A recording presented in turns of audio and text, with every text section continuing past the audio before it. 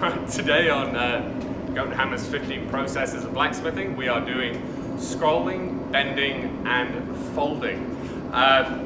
This is all about rotary motion. So if you think about your anvil, predominantly in the forging zone, we've been talking about using the anvil as the underside of compression, using the hammer as the top side of compression. What we're going to consider the anvil as for this series is a fulcrum. So how do you use the different parts and the different shape of the anvil to act as a fulcrum to create bends in the manner that you want, or a fold, or a turning motion. So I'll quickly demo how to scroll.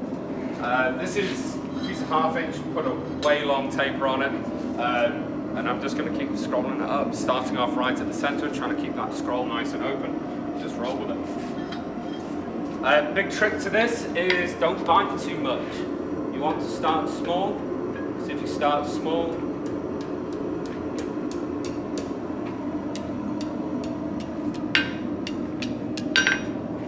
and keep it in control as you go. It's very tricky to get into the inside if you've already gone past it. That's a nice start. Your taper is important. If you have a raggedy taper, it's all full of lumps and bumps, because the, let's call it the pressure returned to you by the section of the material, because it is uneven. You have a sallow, it's a fabulous piece of chalk. So if you have a nice clean taper like that, the pressure is going to increase as you go up the bar. But if your material is like this, obviously here is thicker, thinner, here is thicker, thinner, or thicker, thinner, blah, blah, blah. So this is going to predominantly want to kink. So make sure that your taper is nice and clean in order to make that easier for you. If you're doing more decorative scrolls like Edgar Brandt style stuff, where he's doing a lot of floret type pieces, because they are mechanically, the material is bitten and drawn out and so on and so forth to create the scalloping.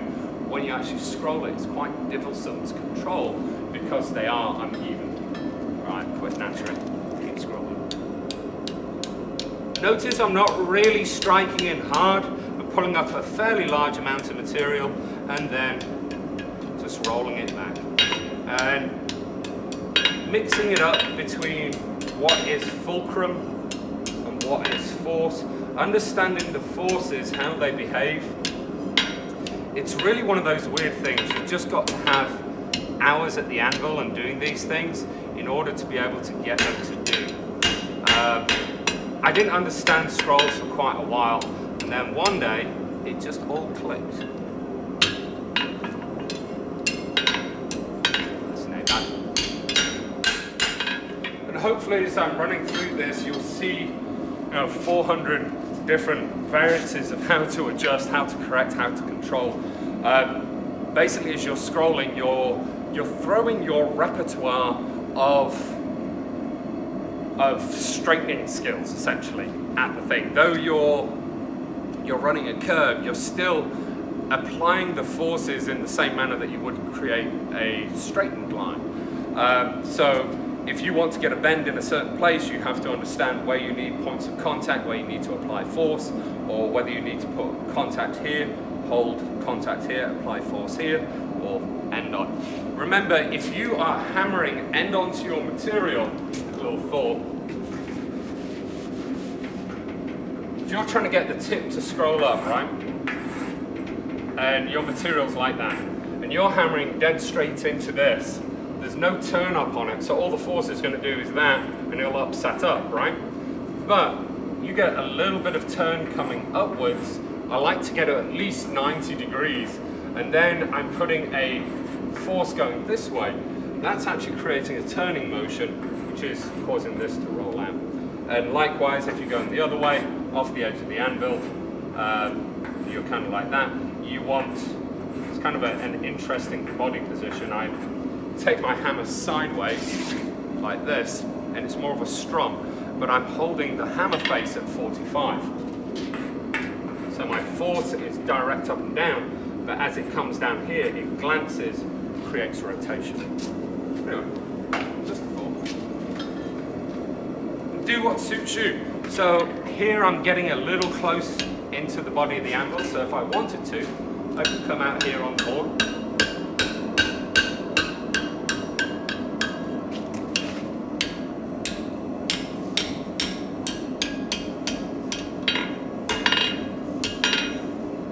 And what I'm doing is I'm going through this, I'm looking for the stiff parts. So I've got a little bit of a stiff bit there, so I want to find point of contact. I want to get bent here in this line, so I need to apply force there. And all being well, it will bend where I want it.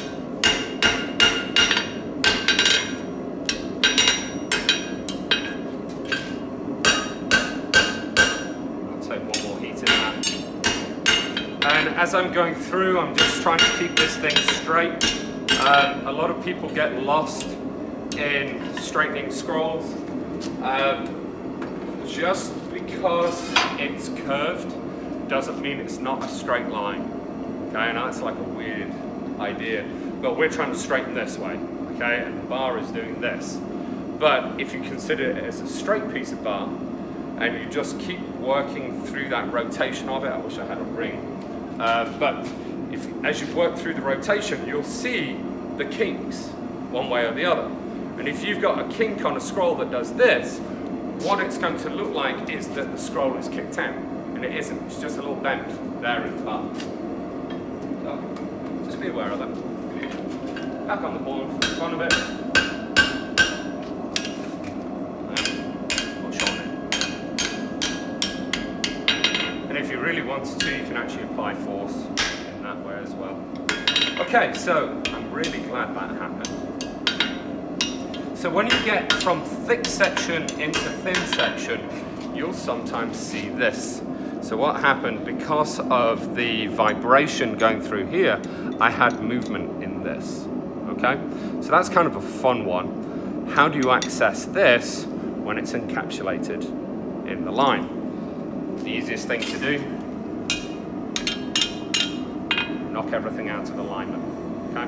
And that will allow me to get in at this to close that up a little bit, or I can come in here and then push everything back into alignment. Crazy, right? But often when you're doing big scrolls, you'll get that excessive force, and the inside, because it is such light material, it will just vibrate and basically throw itself open generally. It usually clashes out into the outer ring, and by that, what I mean is you'll have a lovely scroll, not much like that, and this bit here will migrate out, so you'll kind of wind up with that kind of a manner. And it just means you need to put more bend in here in order to pull and rotate that inwards. After a while, it makes sense to the brain. So this opened up here through this line, so all I have to do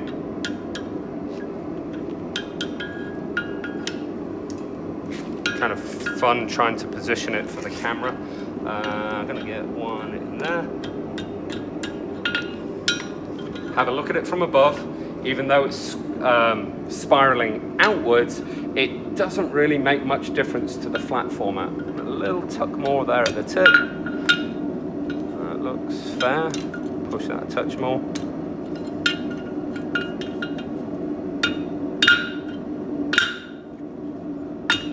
Couldn't get my hammer quite in where I wanted it. And then flatten back down. Now I get a chance to look down it.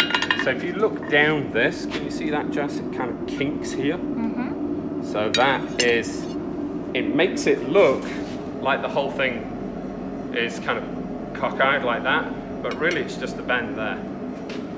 So if I do a little straightening through that area, have a look at it, a little bit more. Look at it, it's good. flares touch to the left there. Flip to the other side.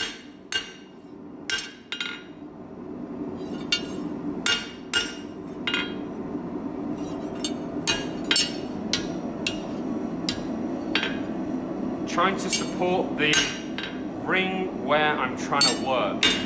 So if I want to move the core, I might want to push it out here in order to strike there, because I don't want to be creating bend up through that area.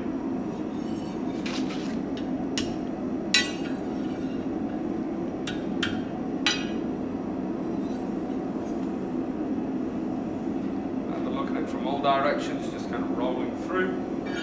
Yeah, that'll work. It's an easy enough scroll. I'll play with that. So that's bending in a nutshell. You're going to make some ugly ones, and that's okay. But try and understand them. Try and learn how to control them.